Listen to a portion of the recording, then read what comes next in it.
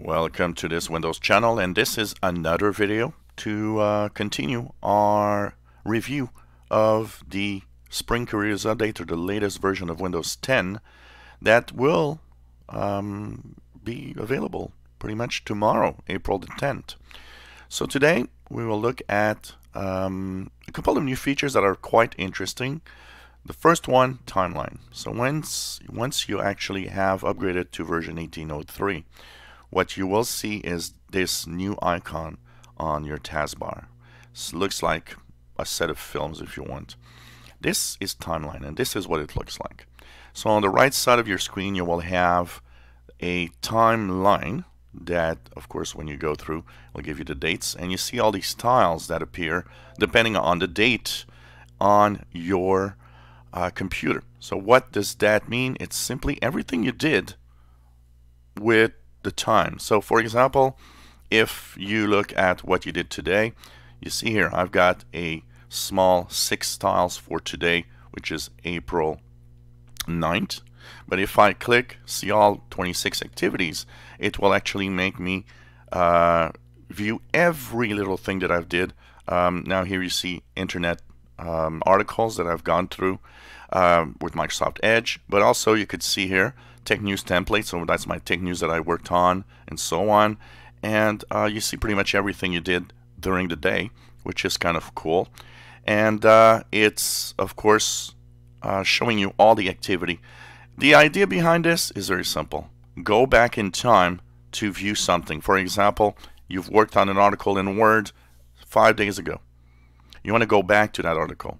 Well, instead of maybe scrambling and searching where it is and what, you just go through the timeline, go to the date that you were working on that article, and you click on it. You want to see something that you've looked at last week, for example, here, April the 3rd, for example. Oh yeah, I want to go back to build feed here for the build tracker.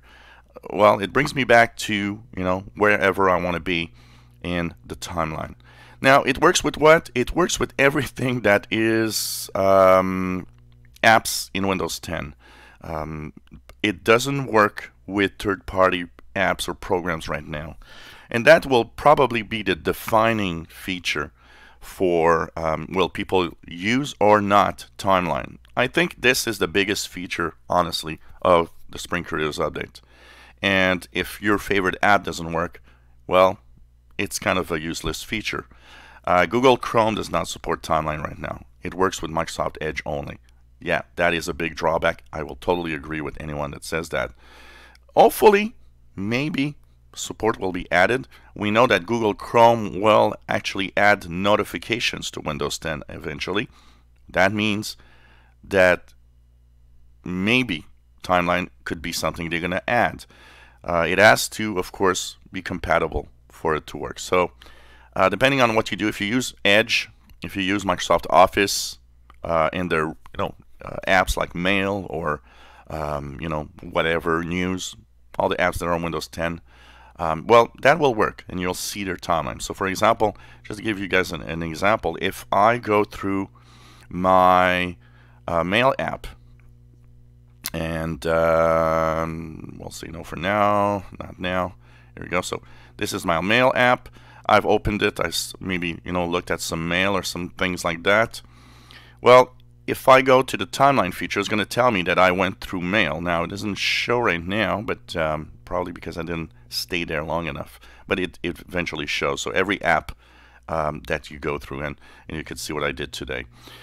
So timeline will go back something like 3 months from what I've read, up to 90 days, I believe, is the time that you go through. So here you can see, for example, that on March 13th, I looked at an article, for example, Microsoft Release Build, and when you click, you're back to that article or that thing that you were working on, which is kind of cool.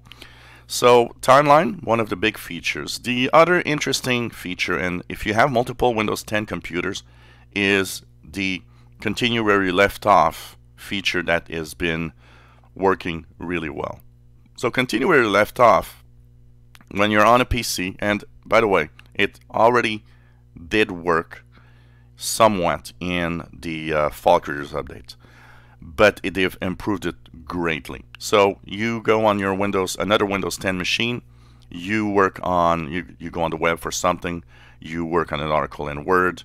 Well, you come back here on your main machine or another Windows 10 machine. Of course, they have to have the same Windows version.